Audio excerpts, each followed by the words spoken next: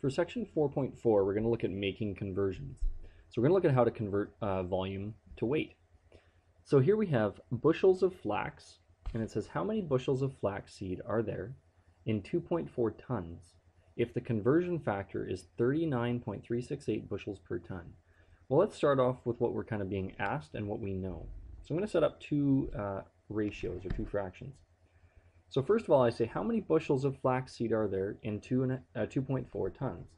So I'm going to say how many bushels are there per 2.4 tons. So I set up a fraction or a ratio. The conversion factor, and the conversion factor means that the ratio will be the same. So the conversion factor is 39.368 bushels. So bushels. So bushels are on top. So I'm actually going to keep 39.368 bushels per ton, and this is per 1 ton. Now there's a couple of ways you could do this. You could use cross multiplication, which I've shown before.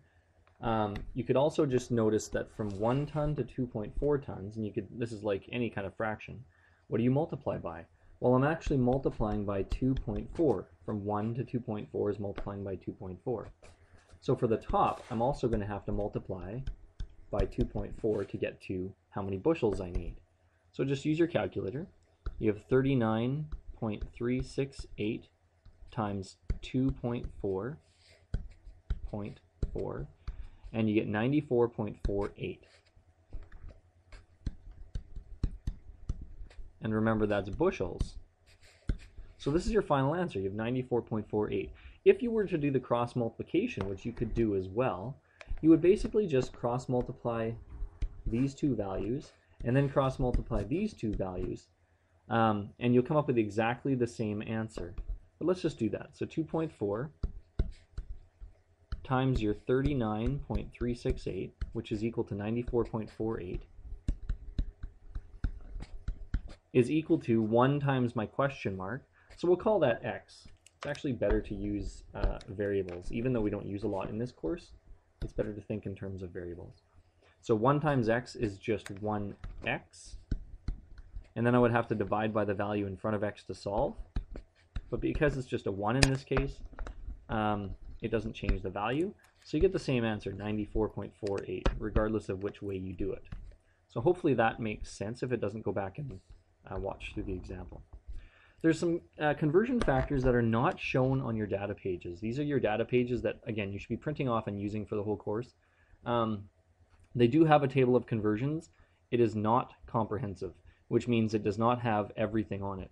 There are also useful formula like for temperature and for Pythagorean theorem and such, but for this section we just basically use the table of conversions. So you know what I do typically if the conversion factor isn't on here and I'm doing an assignment, I would use Google Conversions. So what I do is I go to Google and I say convert something to something, and it has a really, really useful conversion calculator for it that does everything for you. So it's the best way to kind of do it, especially if you're doing the course online anyways. It's really good to utilize the tools that are there. You won't be able to use the Google conversion on your exam or your provincial exam, but typically on the provincial exam they would have sometimes they have the conversions written in the question for you, so you don't have to guess. But like I said, this table is also very, very helpful for a lot of questions. So don't forget to check your data pages. Here are some useful conversions that I have down. Just like from pounds to kilograms. 1 pound is equal to 0.45 kilograms approximately. 1 ounce is equal to about 28.3 grams. 1 ton is approximately 0.9. Now this one is a little weird because it depends on what tons you're talking about, if it's like a metric ton. But I think typically what they do is they always take 1 ton as being 1,000 kilograms. I mean, technically that's what they use in Canada pretty much all the time. So I wouldn't really worry about this one so much. I would really keep in mind that 1 ton is equal to 1,000 kilograms. Sometimes in your book they change it, but don't worry too much. And then 1 pound, of course, is equal to 16 ounces. So these are conversion factors you probably want to jot down and keep them handy for any quiz or test as well. I found that they were ones that were useful in assignments, but were maybe perhaps missing. All right, let's go into another example here. So we have James is making chicken kebabs, sorry, for 14 people. His recipe suggests about 7 ounces of chicken per person. So let's write that down first of all. We have 7 ounces per person, and that's one person. He's making chicken kebabs for 14 people. And at the store, the weight of the chicken is labeled in kilograms. Well, I have it in ounces, so we're going to have to actually do some conversion here. And then it says, how much chicken should James buy?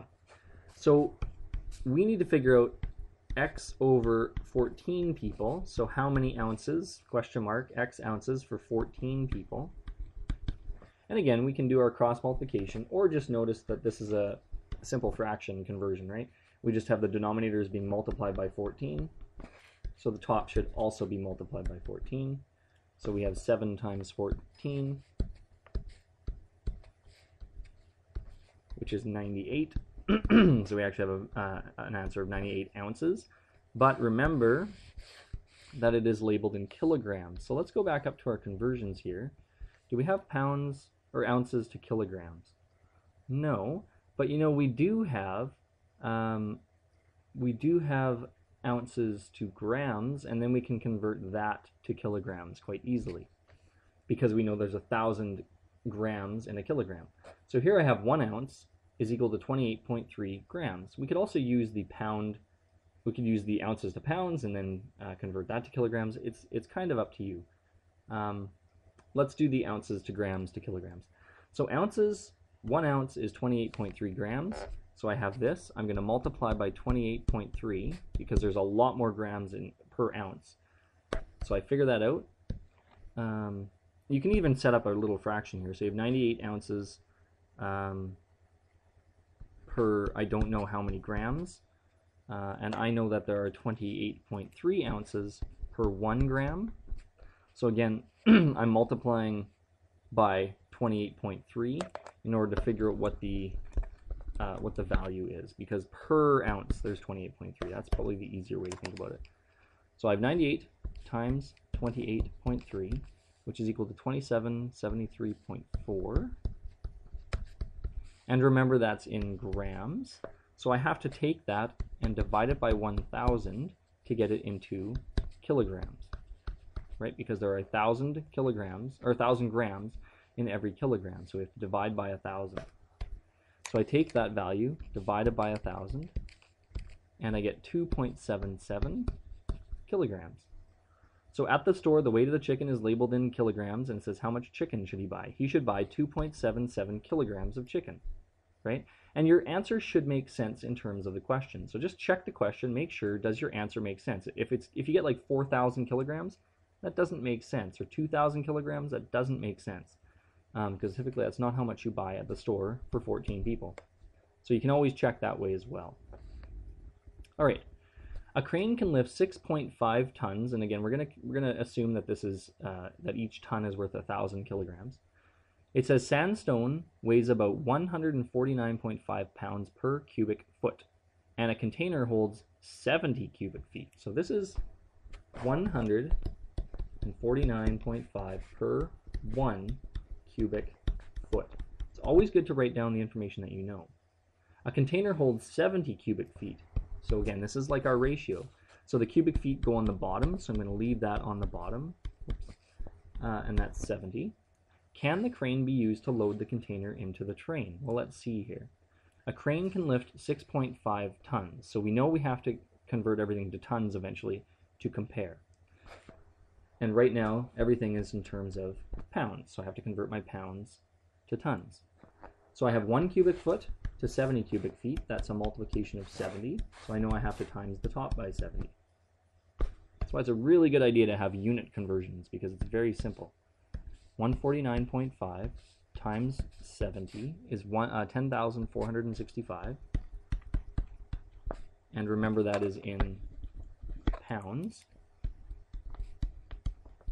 Right? Let's go back up to our little chart and see if we have a pound to ton conversion. Not really, right? And even if you look on your data pages, we know that we have a ton to kilogram. We know that 1 ton is equal to 1,000 kilograms.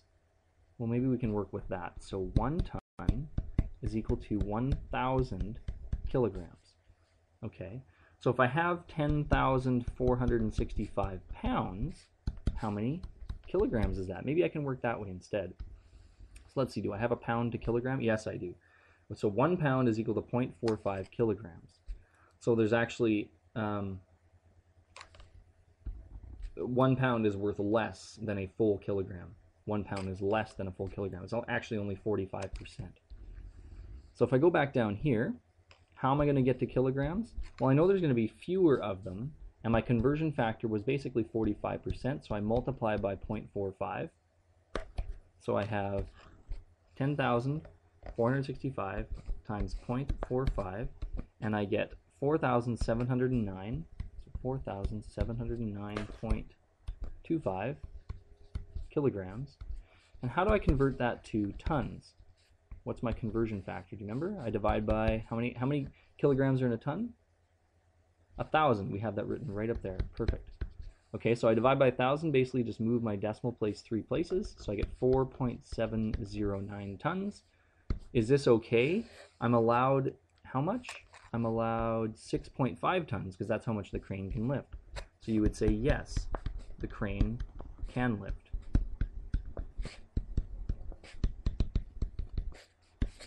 So that would be your answer. So you're comparing an answer to what the question is asking for.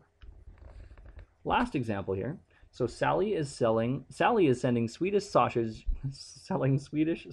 that weighs 3 pounds. That's confusing because it looks like a 1.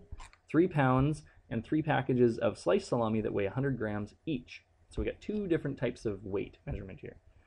Great thing about living in Canada is we use this type of thing all the time in grocery stores and in construction. We use 2 different types of units for measurement, which is kind of confusing. If the package's total weight is less than 2 kilograms, then she can ship it at the cheaper rate. So we're trying to see, can she? So we're trying to compare to kilograms. We have pounds and grams. Grams are kind of easy. Pounds not so easy. So we'd have to convert the pounds to grams or kilograms. So let's see, what was our rate again? Pounds are 40.45, right? Per kilogram. So 3 pounds are equal to how many kilograms? Whoops. Remember, it's about 4.45, so it's about 45%. But in this case, I'm going to divide. And the reason for that is, let's check. So 3 pounds per X kilograms. I don't know how many kilograms there are. But I know that for 1 pound, there are 0.45 kilograms, right? So if I looked at this, I would say, okay, well, my 1 pound to 3 pounds is multiplying by 3. So my 0.45 kilogram to X kilograms is also multiplying by 3. So you have to make sure you know what you're doing. Actually, I did say divide, but I meant multiply. So it's sometimes a really good idea to set up your unit conversions here. So 1 pound per 0.45 kilograms. So in 3 pounds, there's going to be, multiply it by 3. So 0.45 times by 3 is 1.35. And that's in kilograms now. Now I just have the sliced salami. She's buying 3 packages at 100 grams each. That's just 3 times 100. Remember, that's in grams. So that's 300 grams. How many kilograms is that, though? For grams to kilograms, I divide by 1,000. Because for every 1,000 grams, that's how you make a kilogram. So to convert them, I have to divide. So move the decimal place, 1, 2, 3. So it actually gets to be 0.3. If I add these 2 values together, I get 1.65 kilograms. Can she ship at the cheaper rate? She can, because it's less than 2. So we would say she can ship at the cheaper, at the cheaper rate. Again, if you noticed, I might have even made a mistake with this one if I didn't set up the unit conversion and have my fraction. And the power of having the fractions is you keep the units, the same units on top and on bottom. And then if you have a unit measurement or a unit ratio, which means that one of the top or bottom is 1, it's very, very easy to convert because you know where you're dividing or multiplying or what to solve for your unknown value. So it's a good thing to keep in mind. So hopefully that makes sense. If it doesn't, just run through the video again, check through the examples, and good luck.